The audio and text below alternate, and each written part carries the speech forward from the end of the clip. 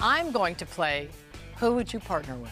Who would be the best vacation or travel partner? Ice-T. Ice-T. Obs. Ice-T, come on. He knows everybody and everything. He knows how to party. I got dance, right? Mariska.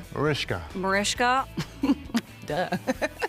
It does look like she's always going to the coolest places, and I never leave the house, so I think she could probably show me around. Who would I most want to go into business with? Ice. Ice-T. With Ice. Ice-T. Ice-T. Because he's a businessman.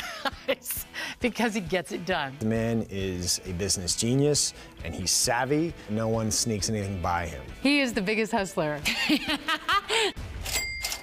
Who would I want as my karaoke duet partner? Ainsley. Because we both sing, and I think it would be epic. Danielle Monet-Truitt, all day, every day. It's got to be Ice-T, you know.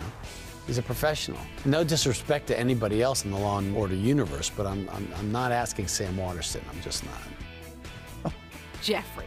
His music, 5 a.m. in the makeup trailer, it's all like, Who would I want as a partner in a dance contest? Chris, for sure. Chris Maloney. Chris, because he's very flexible. He can, you know, do the splits. I don't know, maybe I'd want Marish, because I've seen her dance, and maybe I wouldn't look so bad.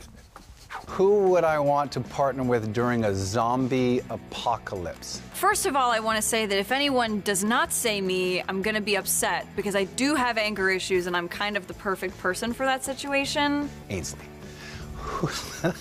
Ainsley, you and me, zombie apocalypse kid. Let's go. Let's roll.